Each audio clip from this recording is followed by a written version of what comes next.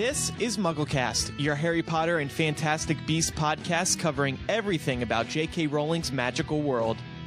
This week's episode is brought to you by Audible.com. Audible is the leading provider of audiobooks with more than 150,000 downloadable titles across all types of literature, including fiction, nonfiction, and periodicals. For a free audiobook of your choice, go to audiblepodcast.com/MuggleCast. Welcome to MuggleCast episode 280. Micah, Eric, and I are here this week, and joining us is Selena from Hypable.com. Yay! Welcome all of the back. listeners just like stood up and cheered. Whoa, why? Right? No, because it was me. No. No? Oh, okay. Welcome back, Selena. We all love you that much, Selena. I stood yeah. up and cheered. Thank you, Micah. I can always count on you.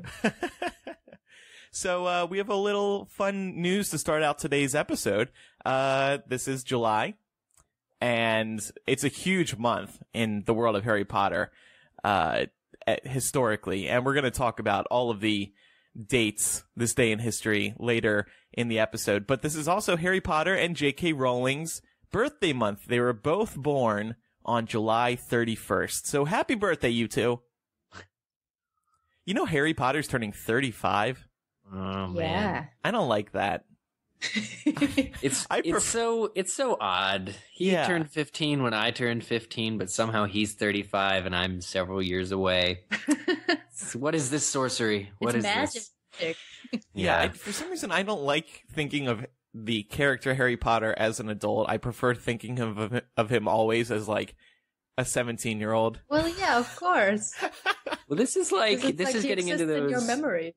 This is getting into those 19 years later territory, isn't it? Like next couple years, he'll be as old as he was in the epilogue.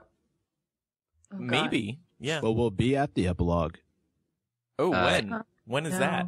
There's a whole thing about it. September 1st, 2017 at King's Cross Station. Bunch of Harry Potter fans going to go and see if they can spot Harry, Ron, and Hermione as they let their kids. J.K. Rowling should show up there. It seems only right. She should absolutely 100% show up. But yeah, I mean, if anybody's looking for an excuse to go to London, that's as good as any. And J.K. Rowling turns, I believe, 23 this year. So happy birthday Yes. to you. You're going to make her blush again, Andrew. Oh, we're going to get to that later on. Something very big happened. If you don't follow me on Twitter, you may not know this yet. Something very big happened to me earlier this month. So we're going to talk about that later on. But first, the news. The Fantastic Beasts cast is now in place. The final lead was found on July 10th. His name is Dan Fogler, and he is going to be playing Jacob, who is Newt's rival, and we also learned that he's going to be a Muggle.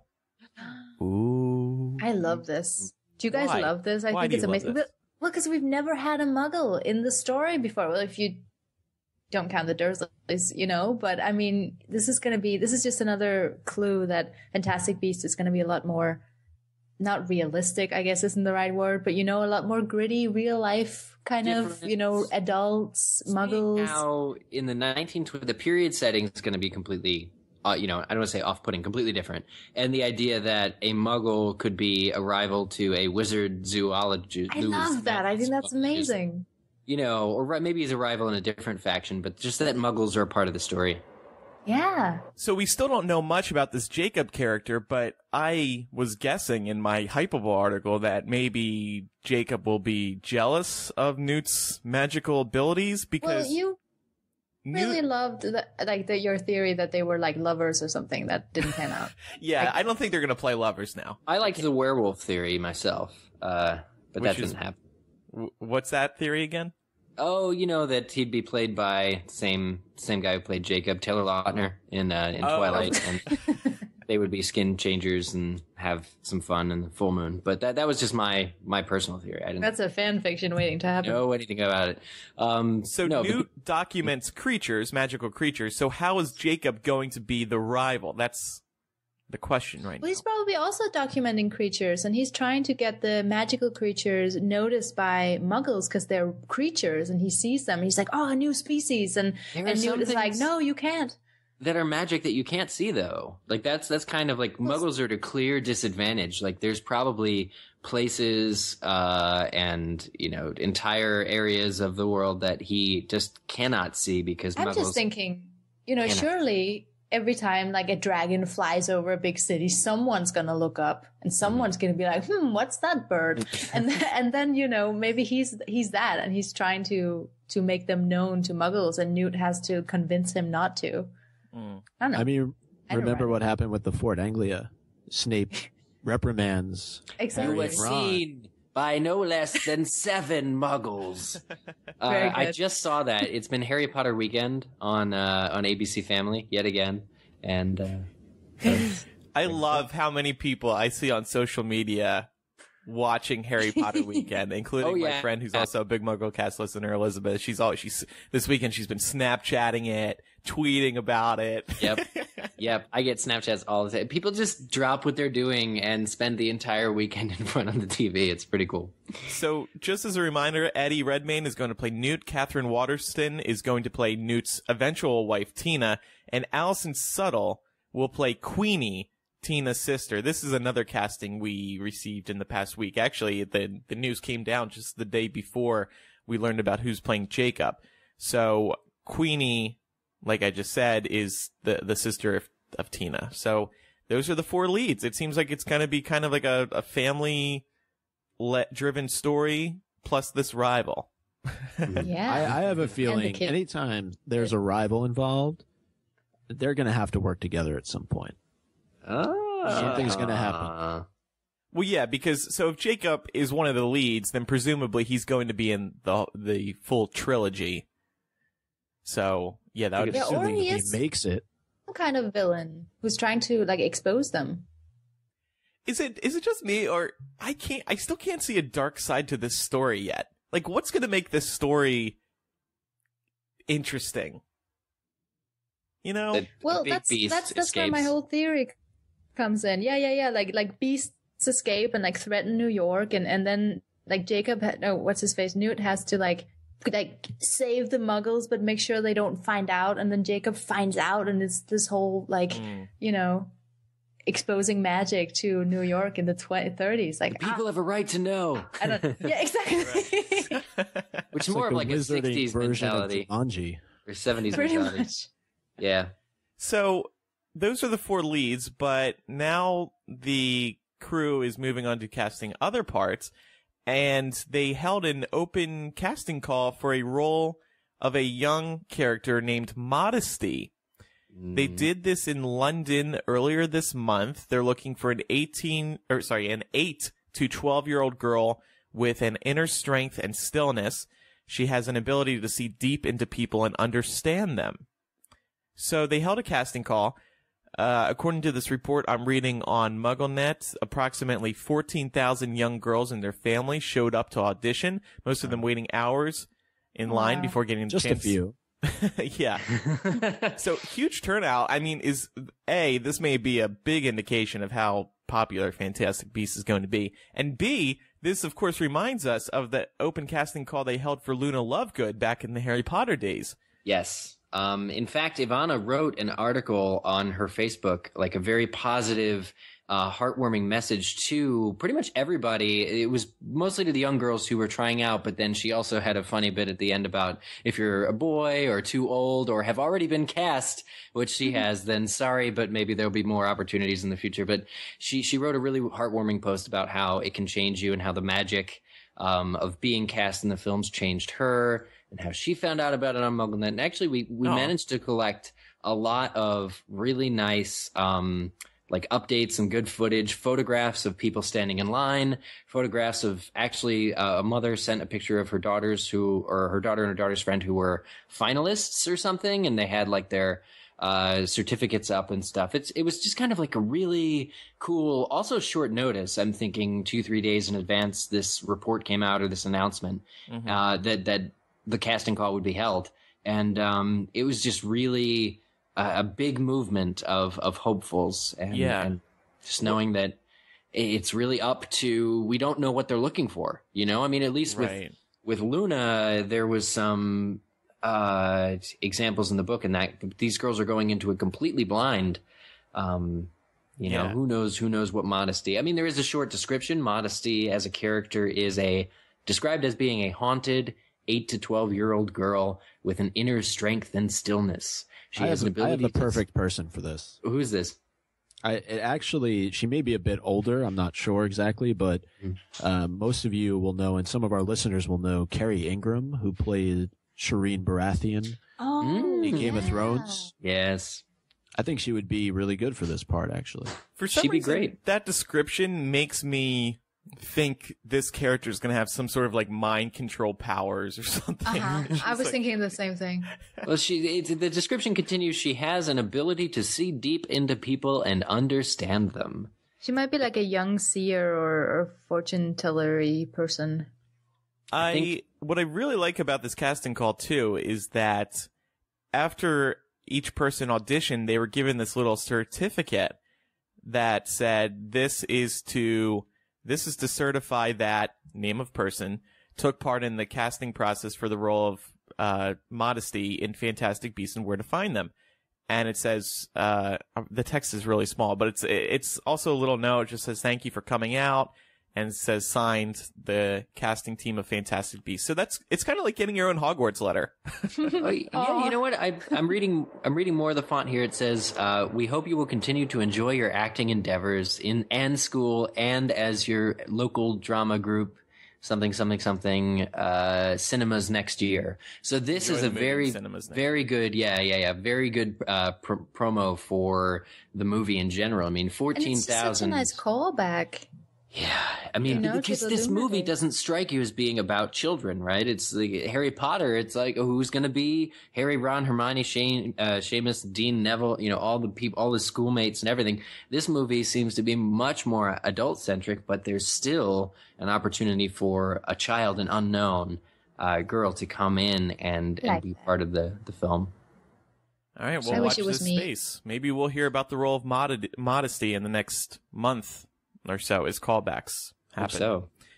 So we have more news to talk about today, including Chris Columbus, the director of the first 2 Harry Potter movies. He's out promoting Pixels right now, and he made some interesting comments that I think a lot of people are for. Surprisingly. Yeah. But first, I want to remind everybody that today's episode is brought to you by Audible.com, the internet's leading provider of audiobooks with more than 150,000 downloadable titles across all types of literature, including audio versions of many New York Times bestsellers. For listeners of MuggleCast, Audible is offering you a free audiobook to give you a chance to try out their great service. And today I'm going to recommend the book of the summer, maybe? I just said New York Times bestsellers. Go Set a Watchman. The new book from Harper Lee, whether she wanted it out there or not. This audiobook is interesting because it was performed by Reese Witherspoon, who we all loved in Wild. Yeah. Oh, I love that movie so much. Another book you have to read. Mm-hmm. So, Go Set a Watchman is, of course, the sequel of sorts to Kill a Mockingbird. It has been very popular this summer. It broke records on Amazon. I believe it broke a record previously held by Harry Potter and the Deathly Hallows. Oh. Yeah, it's true. Damn it, Harper Lee. Well, it's been 8 years, but still. Here it is. Go Set a Watchman gathered as many pre-orders as Deathly Hallows did on Amazon. Okay. Wow. All right. So now we just have to wait for J.K. Rowling's, like, in 50 years, her book about Harry and how he was a horrible person, and it'll... Right, that she probably didn't want released.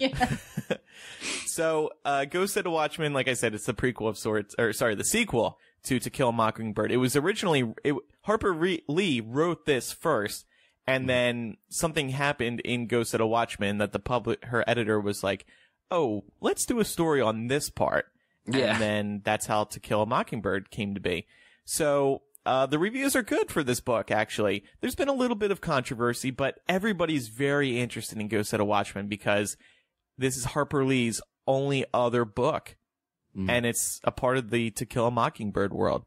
Yeah. She's kind of a reclusive author, you know. People didn't really know that she was still around, what she was doing, and she's had this story in a vault or a trunk or something of sorts for years before they kind of coaxed it coaxed her to publish it. Yeah, we don't really have time to talk about this today, but you should check out the whole story behind this book's release. It's kind of sad. Not that this is selling the book well, but you can get this book or any other popular book this summer on Audible for free. Go to audiblepodcast.com/MuggleCast.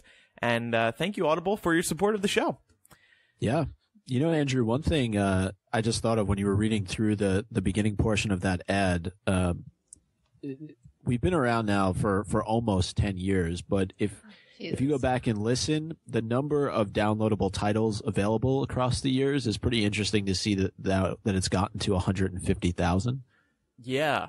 And maybe that's just from having transcribed the show, but the fact that, you know, it would go from like 50 to 100 to 150, it makes us feel like we've been around for quite a long time. Well, it's because of audiobooks, I think, are growing in popularity, just like podcasts are growing in popularity.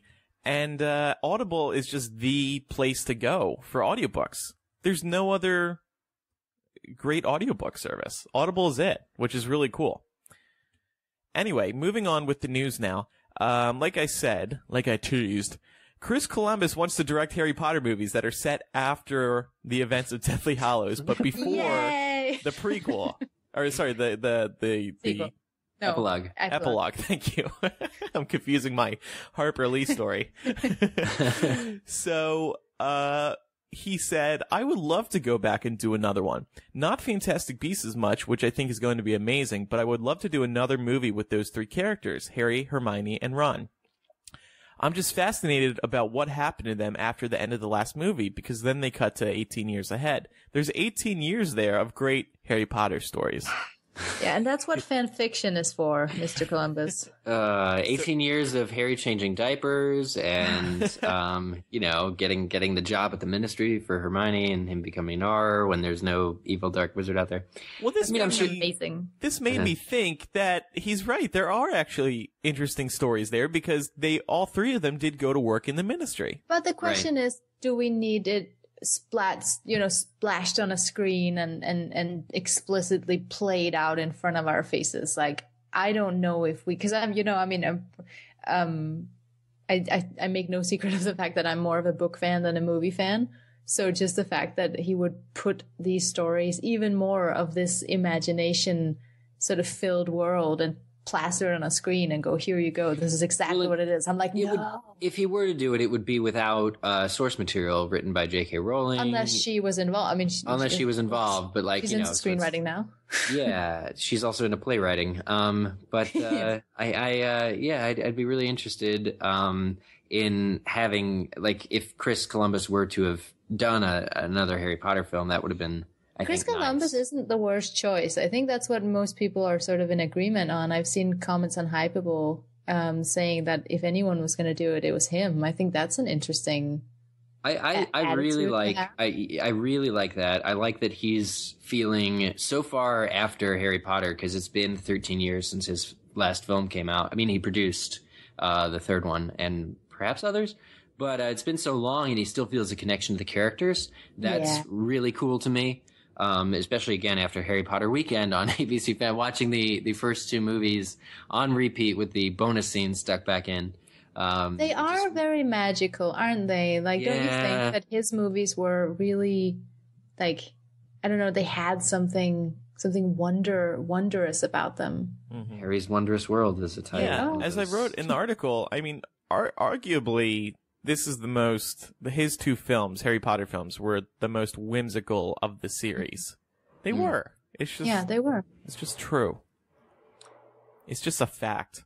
Yeah, they captured some of that wonder of the story, I think. And I mean, Chris's entire range as a director is a good one. I mean, he also directed like Mrs. Doubtfire and Rent, which are quite different and still emotional. They have cores, but they deal with bigger issues.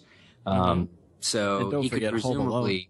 Yeah. And Home Alone. Yeah, well, so he could deal. I want to see Joe Pesci and Daniel Stern in the Wizarding World as like sort of Mundungus Fletcher knockoff. Yeah, but I mean, you're right. I mean, he has that ability to create those types of movies, thinking also to Night at the Museum and even I'm looking right now at his IMDb. I didn't know he did Percy Jackson, but again, that's in the same type of he genre. did? I didn't know Yeah. that. I don't think he directed it. He was a producer. Oh. Okay. But he was involved in some capacity, and I think that knowing that he has that ability to possibly help tell the story after Deathly Hallows comes to a conclusion would be interesting. But yeah, I was going to add a but too, and that is I'd rather it come directly from J.K. Rowling in some sort of written format. I think that we feel that way at this point, that we don't necessarily need another film or another series of films. And I think, the fact that we're even getting them with Fantastic Beasts is great. But as far as Harry's story, I feel like I'd want to hear directly from Joe. And I think a lot of us thought that we would be getting that with Pottermore. And we all know that we have differing opinions on it. But generally, the sense, at least that I've gotten over the years since Pottermore has been around, is that it hasn't quite fulfilled expectations. Well, can I ask you? Oh, go on. Go on. It's interesting that he said between the epilogue, like between the end of Book 7 and the epilogue of Book 7, for his story rather than after the epilogue, because pretty much everything you need to know about that is that all was well, right? I mean, the last words of the Harry Potter series are, all was clearly well. All was well between the end of Deathly Hallows and the epilogue, if they're all safely standing on a platform with their children. Right. Nothing too consequential could have happened with maybe Voldemort wannabes, some street kids, trying to be as bad as he was. But yeah. Well, can I ask you something just before we move on? Because I'm really, really curious about this, because obviously, as you say, like Chris Columbus is great and there's stories still to be told, but I feel like with J.K. Rowling having said so many times that she is done with Harry, that if any other story she does in the Wizarding world, she doesn't want to go back to Harry necessarily, because she feels like she wrapped up his story. And as she herself has said, like, aside from fun little, article type posts that she did on Pottermore or whatever, like, Harry's story is told. So if we're not going to get a book, because I would be all for a book. I would also be a little bit afraid of it sort of soiling the experience, but soiling, that's a bad word. Sullying the experience, that's better. Either word works. But yeah, okay. So, but if we're not going to get a book, I mean, would you guys really want a movie? Like, with or without J.K. Rowling's involvement? Obviously, if she's involved, that's much better. But do you actually want more? No, there's so many logistical obstacles for that. Like, this thing that Chris has just said that has inspired us all and excited us all is like completely improbable for it to happen, because think about the actors you need to get back. Like, it wouldn't be worth seeing unless you got the trio back for it. That's the biggest problem. Like, their stupid makeup from the epilogue and like, hey, I mean, you could actually just show them as they are, because it's been 15 years or, wow, I'm way off. It's been like 10 years. The casting is the biggest problem, because Dan Radcliffe has done so much work to distance himself from Harry Potter. He would never go back, and viewers would not accept a different Harry Potter set after Deathly Hallows. Yeah, the movie would be dead. I just don't want them to pump this like, I want some part of it to still be sacred. I feel like they've done a lot. And it will be. Because Chris Columbus only said this to promote his new movie Pixels. Yeah. And it worked. I'm going to go see his movie Pixels because he said he wanted to do more Harry Potter films. But one idea I had for how they could do it with the different actors, if they did it like they do James Bond films. The actor playing Harry Potter will rotate, and he and Ron will go on missions as R's. To defeat a Blofeld type wizard, out in a factory somewhere. I give it 20 years, and then that's exactly what's going to happen. I think in 20 years there's a possibility that they'll be remade in some capacity. But that too. I want that television series. I really do. But Selena, I do agree with you. I'm not really looking for anything else, and I'm fine with J.K. Rowling saying the story is over. Or his story has been told, and there's really nothing more to say. I mean, outside of her going in depth on other characters that were a part of the series and places and spells and things like that, I think we got a lot of that out of Pottermore. There's probably still more to tell. I know there was talk about Encyclopedia for a long time that we've Still never hoping. seen. Yeah, still hoping, fingers crossed. And I think, generally speaking, a lot of Potter fans would be content with that Encyclopedia and not have a need for anything more than that. All right, well, let's move on. So there was a big thing that happened earlier this month, late last month now. We've all known that there's been a Harry Potter stage play in development, and the last time we heard of it, we knew J.K. Rowling was officially involved, and we heard that it was going to follow Harry in the years before he got his Hogwarts letter.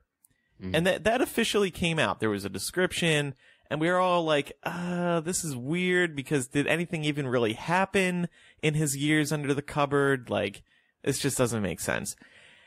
So, flash forward to June 26th of last month, we found out the Daily Mail, who broke the news originally about this stage play, so we could trust them as a source for once, reported that the show is called Harry Potter and the Cursed Child, and it's going to open on London's West End next summer at London's Palace Theatre, and tickets are going on sale this fall.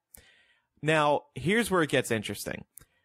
First, but title aside, according to the report, the Daily Mail, the quote, "The Cursed Child delves into what happened to Harry's parents, Lily Evans Potter and James Potter, before they were killed by Lord Voldemort, forcing an infant Harry to be raised in miserable circumstances by his mother's sister Petunia, her horrid husband Vernon, and their spoiled son Dudley." Now, so this sounds like a prequel of sorts. It's going to follow Lily and James. That's awesome. That was super exciting. But then J.K. Rowling, so everybody started saying, "Oh, it's a prequel. It's a prequel." It sounds like a prequel. This is a trust. I mean, I believe we can trust the Daily Mail in this case. But then, flash forward to a couple days later, after J.K. Rowling starts hearing people say, "Oh, it's a prequel. It's a prequel," she starts saying on Twitter, "Guys, it's not a prequel. It's not a prequel." Yeah, not only that, she says it like 20 times. She did like 20 separate tweets, right, Selena? She did. Yeah. It was very, very funny. It was very funny because we started, you wrote up the post and like, this is, about James and, or Petunia and Harry's time with the Dursleys. And then, there was some kind of update and I was like, oh my God, new stuff. It's not a prequel. So I like changed the entire post and then you see it and you're like, no. Yeah. And it all goes back. And then the day after, J.K. Rowling releases this slew of new tweets about it and it's just a big mess. The other thing is that there was an official description about this play out over a year ago. So why not just come clean about what it is now if you already announced what it was a year and a half ago or whatever? Well, did they announce that? Like, did that come from Daily Mail or did that come from them? No, that came from J.K. Rowling officially. Mm-hmm. I'll try to pull up the statement. But she made an announcement after the Daily Mail had broken it 2 Decembers ago. Okay, so how do we think this can avoid being a prequel?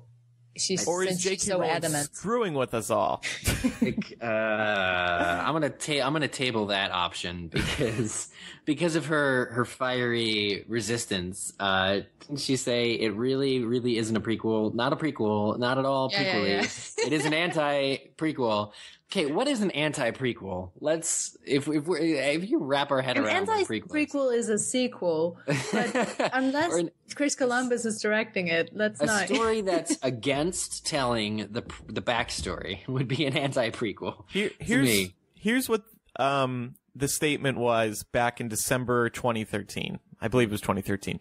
What was it like to be the boy in the cupboard under the stairs? This brand new play, which will be developed for the UK theatre, will explore the previously untold story of Harry's early years as an orphan and outcast. Featuring some of our favorite characters from the Harry Potter books, this new work will offer unique insight into the heart and mind of the now legendary young wizard. A seemingly ordinary boy, but for one whom destiny has plans. But so that's a prequel. That's obviously a and prequel. For me, I mean, I've always felt if it's Harry before he gets his Hogwarts letter, there's almost no story there. how could you tell a story? It's unclear how often characters like Dumbledore checked up on him.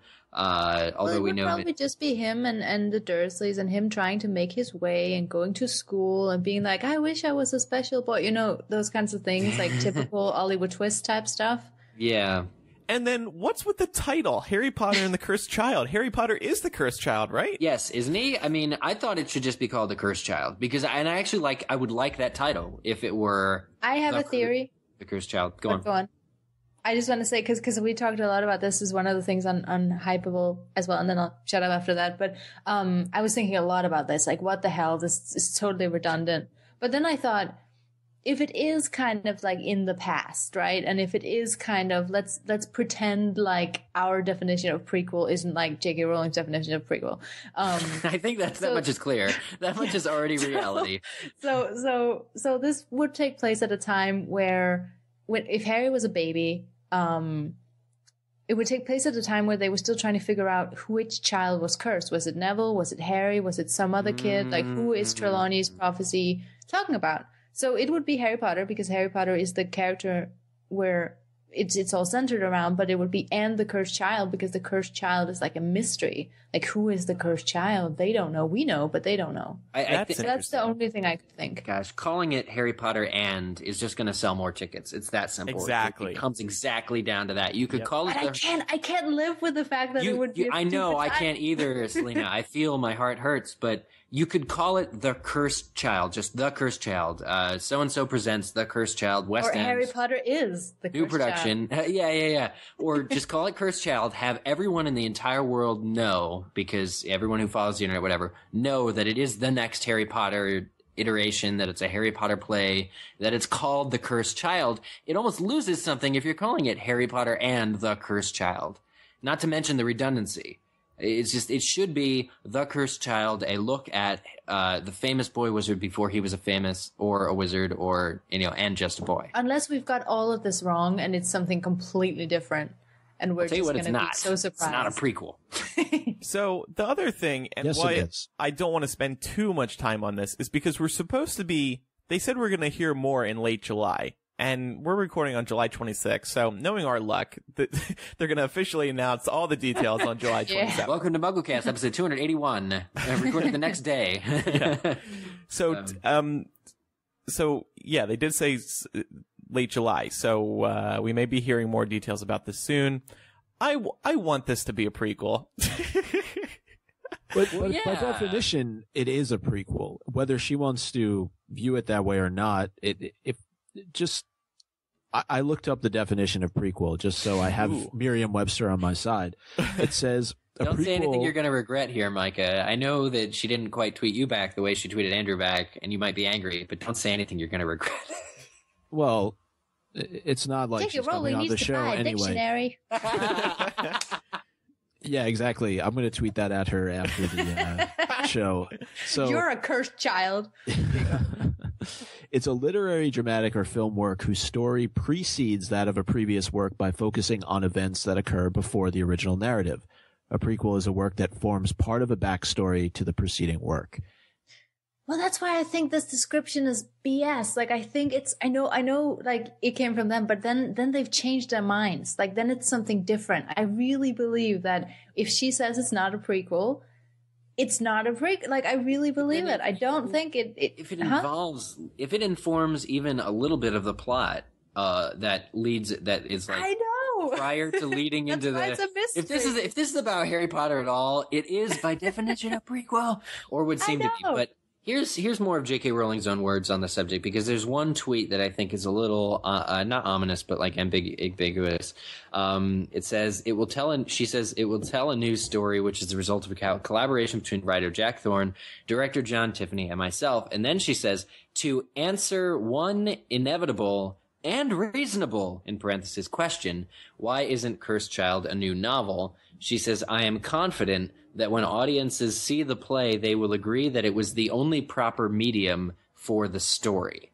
So she's saying that, prequel or not, that whatever this is, whatever this Cursed Child is, this story could, for some reason, by design could not have been told on paper. And that makes me wonder what kind of... And really, unfortunately, it's not a musical. I would pay to see that. We have 3 Harry Potter musicals. That's true, and they are amazing. 3 hours long each, so that's covered. But I don't know, guys. I really feel like my final stance on this is that when she says it's not a prequel, it's because it's in no way ties into Harry's story. So either it's him befriending like some kid in school and being off on like totally non-magical adventures, or it's not about Harry at all, and the title is just kind of, I don't know.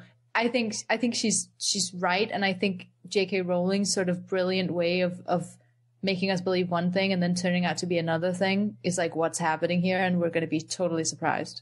I think it's going to be coming down to semantics. Okay, so that's not so fun. Well, we'll find out soon, hopefully. Harry Potter and the prequel. That's what the stage play should have been called. Harry Potter and the not a prequel. Our final news item for today is about Pottermore. So, Pottermore unveiled Deathly Hallows, the final book in the series, on June 23rd. They released all the chapters. Remember at the beginning, they were releasing just a few chapters at a time. And then towards in the back half of the series, they were just releasing all the books at once. And, well, I hate to keep harping on this, but it was a bit of a disappointment. Pottermore's Deathly Hallows section included 15 moments for the final Harry Potter book's 37 chapters. Within those 15 moments, 5 of them have new writing from Rowling. Pretty pathetic. Yeah. Wow. The author's new writings include thoughts on the Dursleys and their final moments in the series. J.K. Rowling wrote, I wanted to suggest in the final book that something decent, a long-forgotten but dimly burning love of her sister, the realization that she might never see Lily's eyes again, almost struggled out of Aunt Petunia when she said goodbye to Harry for the last time, but that she is not able to admit to it or show those long-buried feelings. So, couple interesting little tidbits there. But I feel like she said that before, though. Probably. Probably. Yeah. So 5 things out of the 37 chapters. This is the last book. This is the book that everything else was supposedly leading up to. Right. You would have copious amounts of evidence of pre-planning and be like, this is why this happened. This is why the camping was so long. This was why, I really wanted some in-depth personal insight analysis into why the 7th book is the way that it is. Yeah. Well, and think about how many big moments in Deathly Hallows. I'm not blaming J.K. Rowling. I guess I'm blaming Pottermore. Like, how about on Dobby? Why wasn't there something cool about Dobby? The Gringotts escape, all of that, the Ministry of Magic, plotting, everything about that. Really, there was so much. There is a richness of the story in there where you could go further into detail. Do we think either she is saving it because we're still holding out hope for the damn encyclopedia, or is it really just a case of Pottermore clearly wasn't the success that they thought it was going to be, and they just want to wrap it up? I think we shouldn't discount the possibility that Pottermore, because it has to continue to exist, it's a company, right? It has to continue to exist and put out content, that they're going to go back and add more moments in for previous chapters. I'm not sure if there's like a precedent for them doing that before with other things, but like it's been confirmed that we were supposed to get if they did, no one knows. That we were supposed to get a Patronus test. Somebody, I think even J.K. Rowling said that was in the works multiple times now, that a Patronus a Patronus test. So, and they closed the series without that on Pottermore. It's something that is, I mean, if we're going to take her at her word, it's going to be developed and put on there in the future. So perhaps this was just the first run through the series of books, and you'll get more writing from J.K. Rowling going. Go on. I wrote to Pottermore and I said, is this it? In terms of Deathly Hallows? And they said more original content is coming to the site in the coming months, but this is all that they're releasing for Deathly Hallows.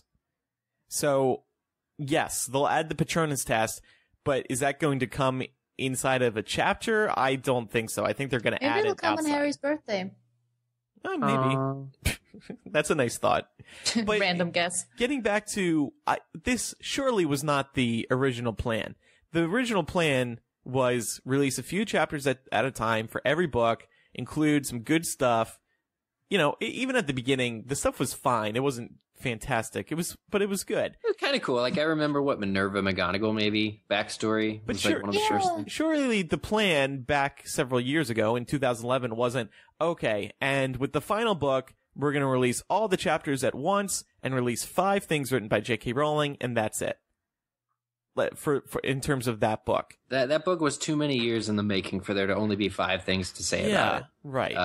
Especially that she hasn't already said in interviews and stuff. Like, I get that, but so, there has to be more. Well, so more is coming to Pottermore, but it's just, in terms of the books, this is what Pottermore said to me. This is it. Maybe they meant immediately, like in case there was some confusion over whether more chapters were coming somehow, or more moments. Maybe like for the foreseeable future. I specifically asked them, is this it for Deathly Hallows? And they said yes. Yeah. So that is unfortunate because, like, I think you brought up a really good point, Eric, that Deathly Hallows was the place where she could have really gone back and done some kind of retrospective and been like, okay, well, I set this up in book 3 and blah, blah, blah, you know? Yeah, I think as it partly as a reader, has to do with what you said, Selena, that Pottermore hasn't been the success that they were envisioning. So I think plans changed over the past couple of years, and maybe J.K. Rowling wasn't happy with certain aspects, and they decided to change, because of her disappointment, they decided to change things up. Who knows? Yeah, and now it's just going to be a musical instead, or a play. Pottermore the play. And I understand she's busy right now, writing or having finished writing Fantastic. That she had a lot of other stuff get in the way of what could have been potentially contributing to Pottermore. But this is something where they came at us with this bold directive, this goal, this game plan. I'll never forget her video about, sort of announcing Pottermore and how ambitious it seemed. Yeah. I would have liked that fire to, remain constant, throughout the whole. Well, you can tweet her and let her know. So I agree, though. I just wanted to say that I think that, to your point, Andrew, clearly the plan changed because when you're only releasing a few chapters at a time, it allows for the author to slowly write and plan out what she wants to do. But if you get to the point where you're releasing entire books at a time, there's only so much that you could possibly provide. And I'm sure a lot of this material already exists, and it's just a matter of putting it in the right format. But I feel like maybe it allowed her early on to move at a slower pace when you're releasing it chapter by chapter or multiple chapters at a time. When you're doing an entire book, there's only so much that you can look to get in before the book itself gets released. So we asked on Twitter and Facebook, twitter.com/MuggleCast and facebook.com/MuggleCast, what would you like to see on Pottermore now that it's all finished, or now that the books are out? Of course, a lot of people said the Patronus quiz, because J.K. Rowling has promised that. Kelly said, finally more on the Marauders. That's something I think a lot of people were hoping for. Yeah. Christina said, and this goes for all 3 of the final books, I'd love more chapters for book 5 and 6. Patronus quiz, history of Hogwarts, maybe a better search option. A Twitter account called Harry Potter Forever said excerpts from the textbooks used at Hogwarts. That would be cool. Totally agree. Nicole said, I would take any quiz, really. Who would my friends be? What Quidditch position should I play? Who died so I can see Thestrals? And then those were from Twitter. Over on Facebook, Ashley said, and this was the most liked comment on our Facebook thread, more moments. Those seemed rushed. And I like the idea of 19 years later moments. Also, lists of characters' Patronuses and meanings behind Patronuses, like they did with wand cores and such. Maybe details on how the love potion would smell to different characters. An interactive Marauders map, like a virtual tour of Hogwarts. God. So Ashley had a bunch of ideas. And Debbie echoing Christina on Twitter, need many more moments for books 5 through 7. And Sabrina said, I was really surprised there wasn't a moment for 19 years later. Seriously, like, that's nuts. That's the last you get. That's fact, true. That really upsets me because she has to, I think, own up to the fact that she didn't end the book with Scar. Because she said she would for years and years and years and years and years and years and years and years. And then it was like, oh, by the way, I changed my mind. In like an interview, she was like, yeah, it didn't really work out. But I wanted to hear all about how the original end of the books was going to be Scar. So just call it Potterless and move on. The final moment should have just been a page that just had the word Scar. Thanks for joining Pottermore. Scar. On this journey. Scar. So thank you to everybody for those responses. And that's it for Pottermore. So we're going to play favorites this week. Micah had a good idea based on some of our discussions this episode. Yeah, and I can't remember over the other 279 episodes if we ever did this, but it does tie into the discussion we were having earlier about Chris Columbus. I wanted to know favorite director of the Harry Potter films. Obviously, there have been 4, right? Chris Columbus, Alfonso Cuarón, Mike Newell, and David Yates. I think we probably have, but like Pottermore, our ideas can change over time. My current, I think Alfonso Cuarón was the most innovative director for the Harry Potter series because of what he did. He laid the groundwork for the remaining films in terms of the look of the film series. But my favorite director was David Yates for what he did, particularly with Half-Blood Prince and Deathly Hallows Part 2.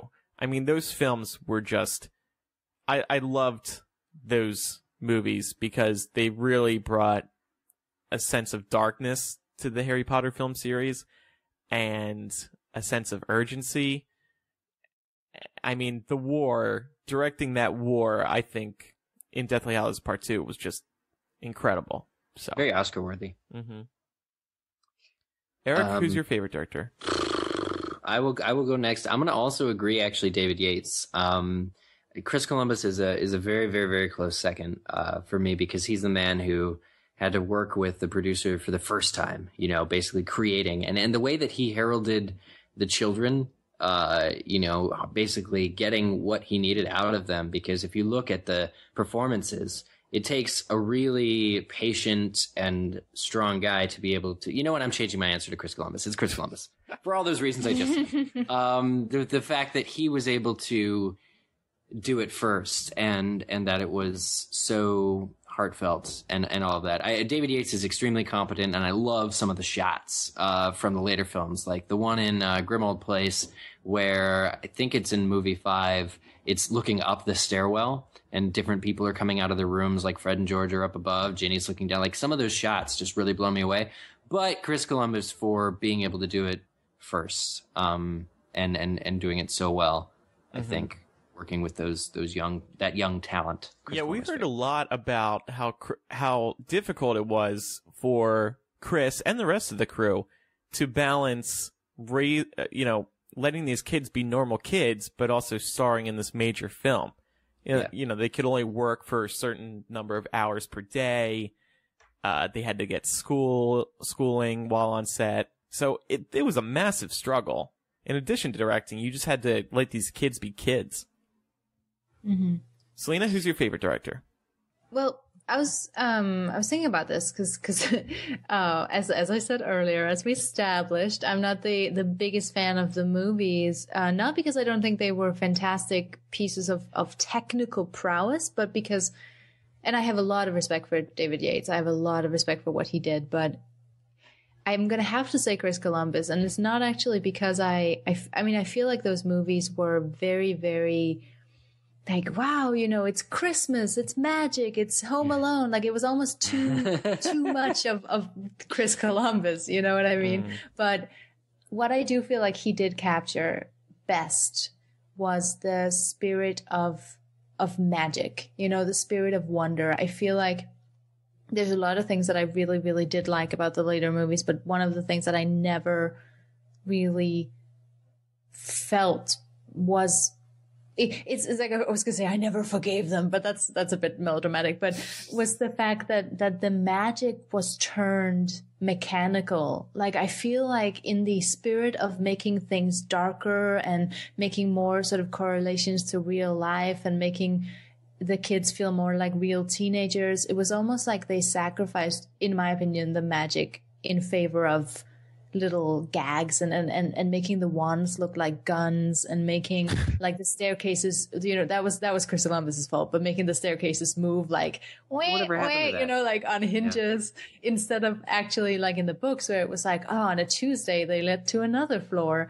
And that magic, Chris Columbus did it best, so I'm going to give it to him, but none of them got it the way I wanted it. So I am going to say nobody. And no Hyde. Okay. Damn. Wow. Damn. Well, you gotta be honest. You know what? You're 10 years That's in. true. You can't Fine. be beating around. You know what? I think a lot of people would agree with you too. So. I mean, it's just because I love the book so much, guys. That's cool. totally fair. Micah, how you gonna top that? Well, I would have to agree with Chris Columbus. He really introduced the series from a movie standpoint, and he did a great job. I mean, for all the points that have already been raised, I think he created the true sense of magic that was lost in some way as the series progressed. And I understand that the characters are getting older, but I still think that looking back, he had a way of bringing it to life that none of the others did. And I get it. If the kids were younger, maybe it feels a little bit more whimsical. That was a word that was used. I think Eric used it, or Andrew did. But the other thing is, you did, okay. He kept it very close to the text, and by far any of the other movies, Sorcerer's Stone and Chamber of Secrets, were the closest to the text. And I get that they were also the shortest books. However, there were definitely things that could have been included. I think that there were things created in later films that could have been taken out, that were never even in the series, that could have been replaced by things that fans of the books were really looking forward to seeing.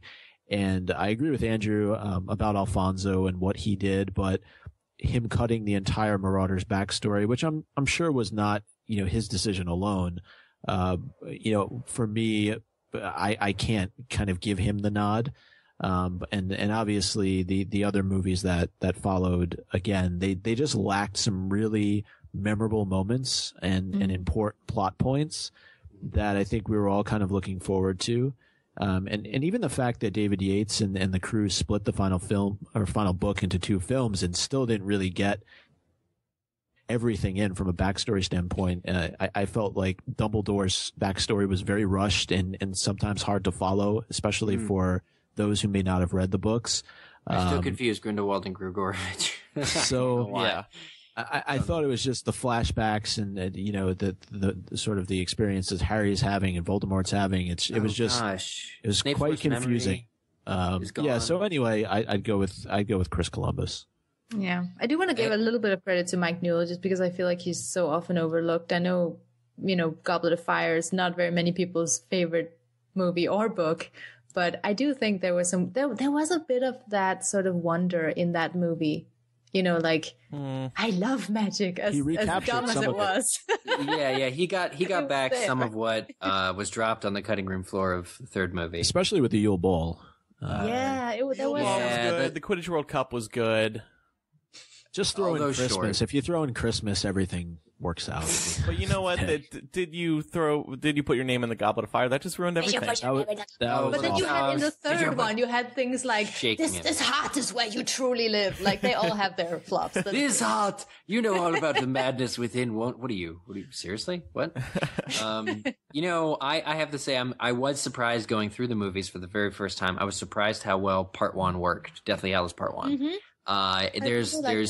That movie actually works. The pacing is actually good, and the camping isn't as annoying as it is in the book. I was very, very, very, very surprised by how that adaptation was released. And no director is bad. No director did a poor job that wasn't without its merits. And I think that's important to say. All right. And I'm so glad that David Yates is taking on Fantastic Beasts. Me too. I am too. I think he's a good fit for that type of story. Yeah. And we know we're going to get a certain level of quality because he has all this experience. I'm just surprised he wants to do it. So let's move on now. We have another game to play. We did this last episode, I believe, as well. Imperio Killing Curse Love Potion. So this is like FMK, but the Harry Potter version. So Eric, who's first? Let's see. Who wants to go first? I got ones for each of you. I'll go first. Okay, Andrew. Your three. Eric, who's first? I'll go first. Your three candidates of Imperio Killing Curse Love Potion are. This is a little bit of a twist. So each of these candidates are a group, or they're grouped together by something that they have in common. So your three candidates for Imperial Killing Curse Love Potion are the Grey Lady, while she was alive, Nearly Headless Nick, while he was alive, and Moaning Myrtle, while she was alive. So they're ghosts. They're ghosts, but obviously a killing curse on a ghost wouldn't kill them. So I had to change it back to the Grey Lady, Nearly Headless Nick, and Moaning Myrtle while they were still alive. Well, I would definitely love potion the Grey Lady. Yeah. I loved her. I would Imperio. Who were the other two? Nearly Headless Nick and Moaning Myrtle. I would Imperio Moaning Myrtle because she is annoying. And so you would just shut her up? Yeah. Shut her up. And poor Nick, though. He hasn't done anything. I know. That's what makes this tough. I mean, he's such so a sweet. Yeah. He just wants to eat food and be merry. Wasn't there a Nearly Headless Nick plot that J.K. Rowling cut from Chamber of Secrets or something? I think so. I'll kill him because I'm still angry about her doing that. Well, just make sure you slice his head clean off this properly. time. Clean off. He'll thank you in his afterlife. Yeah. Nearly headless. How can you be nearly headless? Like this. Love it. All right, who's One next? episode you guys do should just be like an entire recital of one of the movies. I bet you could do it. I agree. I totally agree. Micah, you go next. Okay, Micah. All right. Your group here, your grouping, as you will soon find out, is barkeeps. So you have Madame Rosmerta, Tom the bartender, and Aberforth Dumbledore, bartender of the Hogshead.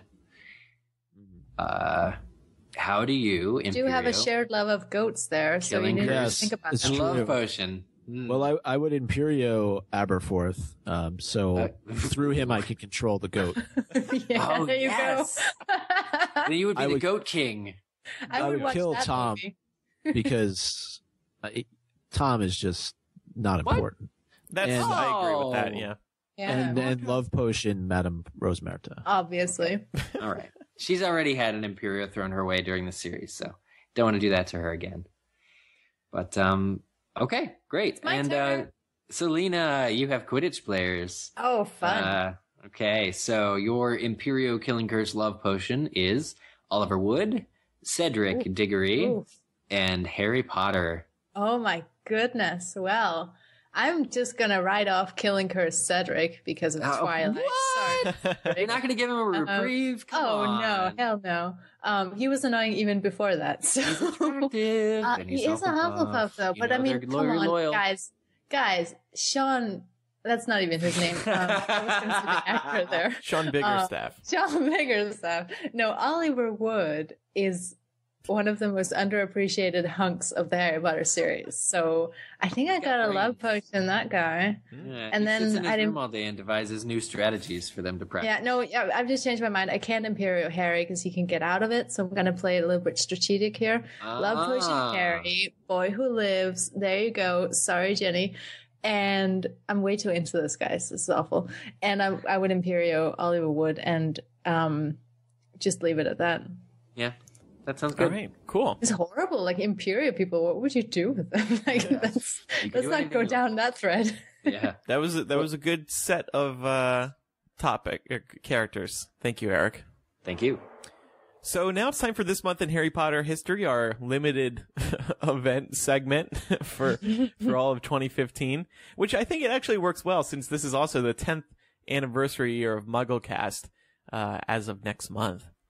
So, like I said at the beginning of this episode, July is a huge month in Harry Potter history. And we're going to run through them all now. First of all, July 2nd, 1998 was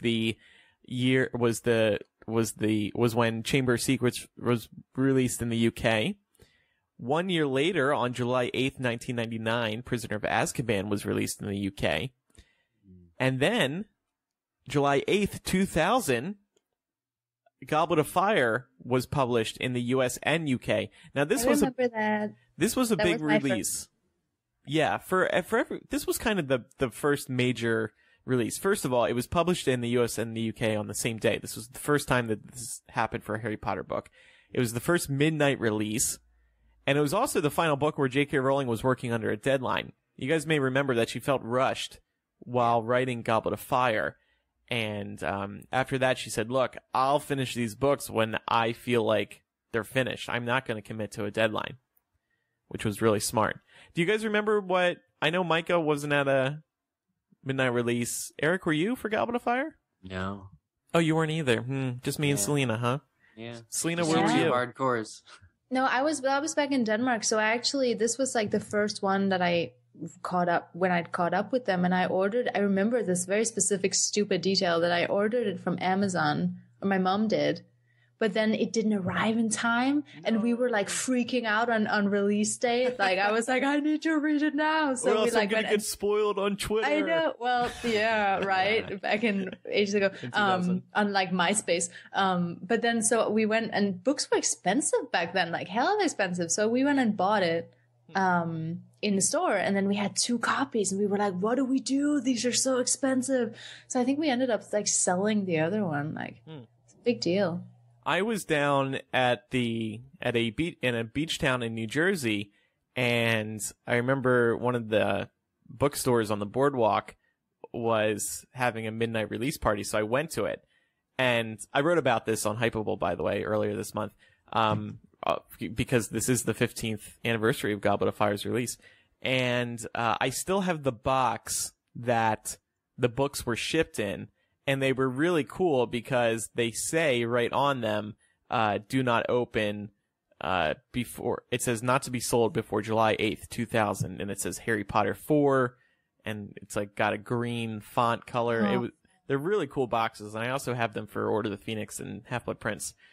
So yeah, and I was, how old was I? I was 11 years old. So staying up till midnight to get a book was kind of a big deal. Yeah, I think I must have been around the same age, and I read this book. That was the first one I read in English. Mm-hmm. So that was actually pretty fun. Yeah. It took me a long time. I looked up the Danish Goblet of Fire cover. It's terrifying.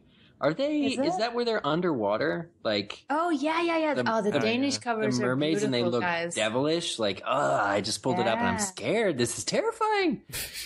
Yeah. Yeah, this would never sell in America. I don't remember seeing the Mary Grand Prix covers for the first time, and I was like, what is this? Why do they look so weird? Because like ours are really realistic looking, Yeah. One of them has Sirius Black as a dog in the title. That's really cool. So yeah, it's crazy to think it's been 15 years since Goblet of Fire. That's a nice good anniversary. I feel so old. So then 5 years later, on July 16th, 2005, Half-Blood Prince, the book, was released. Yeah. And then July 21st, 2007, of course, was the Deathly Hallows book release. And then that was it for books. But then July was still a hot month for the movies. Half-Blood Prince was released July 15th, 2009. Deathly Hallows Part 2 was released July 15th, 2011. And most recently, July 8th, 2014, the official opening of the Wizarding World of Harry Potter Diagon Alley down in Universal Orlando. Oh, and I think Order of the Phoenix, the movie, came out right before Book 7, right? Like 2 weeks? Yes. Yeah, that 2 was, weeks. But you watched it before, and you were like, that's so much fun. And then you watched it after, and you were like crying because Fred and George and like everyone were dead. Yeah. Yeah, so that's this month in Harry Potter history. I think the biggest month. Probably. And if, we all use Time Hop now and Facebook on this day. Because there's also been a lot of Harry Potter conferences in the month of July. So yes, that's true. My July is just filled with Harry Potter stuff. You're going to get Time Hop. I got to get it to... Time Hop's great. I got to authorize it. I see all of my friends always have really cool posts. Yeah. But, So now it's time for pen and paper or my priority. We have 2 things to talk about this week. First of all, J.K. Rowling shared something pretty interesting. As if we didn't already love Hogwarts enough, she confirmed that all wizards and witches attend Hogwarts for free. Oh man, why can't we go? So we did go, according to her. That's true. And it was free. So no wonder we didn't no, notice. the books were not free, Selena, as you pointed out just before. The books were not free. Yeah, so some people the school books weren't free. Right, so there's hidden cost to attend Hogwarts, but you know what? Yeah. Whatever. They gotta guys. buy wands. They gotta buy pets. You know. Yeah, whatever. It's still cheaper than most schools. So yeah, I think it was cool to hear J.K. Rowling say this, because it's just like, oh man, we love Hogwarts so much, and now this. So she said the Ministry of Magic pays for it. In case you were curious, who's yeah. Well, they probably adopted the Danish system of paying for school. So. Oh, you guys are so lucky. Not to brag. Oh. And then the other big thing that, as if she couldn't get any cooler.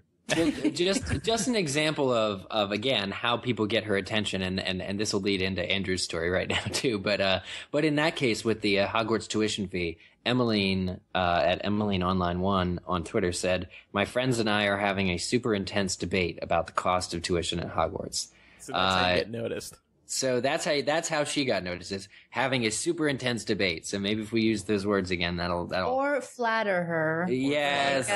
Andrew, tell your So J.K. Rowling was tweeting a lot last week about the BBC. Selena, could you give us a brief rundown of what she was discussing? Okay, do you have 20 minutes? No. So yeah, and I spoke on this actually on Hype podcast as well, which is our general sort of entertainment podcast. If I'm allowed to just throw that out there. But so basically, yeah, J.K. Rowling's been tweeting a lot about like back the BBC memories. I love Red Dwarf, blah, blah, blah. And that's because in the UK, the new government, which actually controls the BBC, because the BBC is meant to be public service, like the government is supposed to be public service. They've released this basically announcement saying, we're going to do a huge, potential overhaul of the BBC. We're going to look into their funding. We're going to look into their programming. We don't want them to be focusing on so much effort on popular programming, things like Doctor Who and Sherlock and those little things that nobody loves. And they want it to become more niche, basically. And fans are like freaking out, like BBC fans all over the world are going, don't mess with the BBC, because the government has always had this power, but they've never threatened to act on it before. Mm-hmm. And people are saying it's censorship and it's like 1984 and they're going kind of crazy. So clearly, clearly J.K. Rowling is on Team BBC in this case, Right. So she's been tweeting, she was leading a storm of tweets, people sharing their favorite shows on the BBC. To remind us all why we love the BBC so much. Yeah. Shows like because of the wealth of programming that they have, basically. They don't want them to be confined to just one thing. So J.K. Rowling was retweeting a lot of people's favorite shows when they replied her. And right. Now we're going to get to the heart of the story. Sorry. It's not a big deal. Sorry, did you have more to say about it? I found that to be very informative, and I did not know what this was all about. So thank you, Selena. Okay, well, Selena did a great job. So J.K. Rowling is retweeting people. And I'm sitting in Starbucks and I'm seeing all these tweets come in and I'm like, okay, I want to suck up to J.K. Rowling. And the reason, so I tweeted her, I said The Casual Vacancy. This was her book that was turned into a show for the BBC. And I did this as a joke for people who listen to MuggleCast, because I thought only they would get it because they'd read that and be like, oh, haha, Andrew's trolling J.K. Rowling because he hasn't read the book and he hasn't seen The Casual Vacancy. That's funny. So I wanted to entertain my followers. But then, little do I know, J.K. Rowling retweets my tweet with asterisk blushes asterisk. And I'm sitting in Starbucks and I gasp. I'm like, oh, she just quoted me. She just noticed me. Oh my God. And it's for like a huge fat lie. Yeah, exactly. I lied. And I'm like, gosh darn it. I've spent years talking about Harry Potter and tweeting J.K. Rowling about Harry Potter. And of course, the one time she finally pays attention to me, it's about the book I didn't even read. Yeah. Go freaking figure.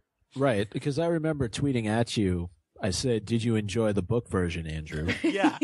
And I have to thank all of our listeners because I got so many messages of support.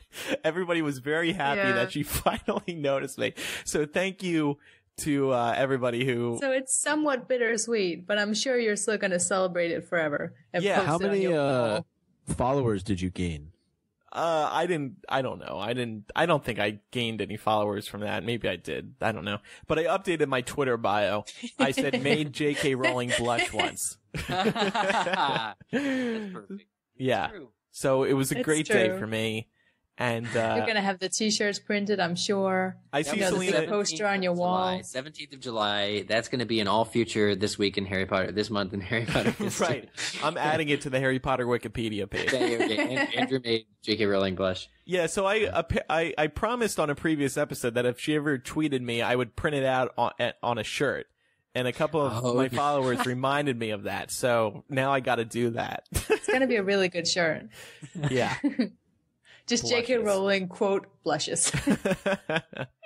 Yeah, I'm going to have to figure out how to make it look good on a t-shirt. But I will. So that's... You get one of the listeners to draw you like a J.K. Rowling chibi face, just all like smiling, like hee hee hee with the cheeks. Oh, that was so Can cute. somebody do that, please? Can somebody draw a picture of J.K. Rowling blushing, and I will get that printed on the shirt along with this tweet that says blushes. Yeah, like a cute little cartoon version. Oh, it was so good. Yes, a cartoon version, please. Anybody. Thank you so much in advance. Working on it right now. So I also, we also got to keep in mind that there's a great Harry Potter fandom still alive and kicking, and I wanted to plug a short film that's coming out later this year.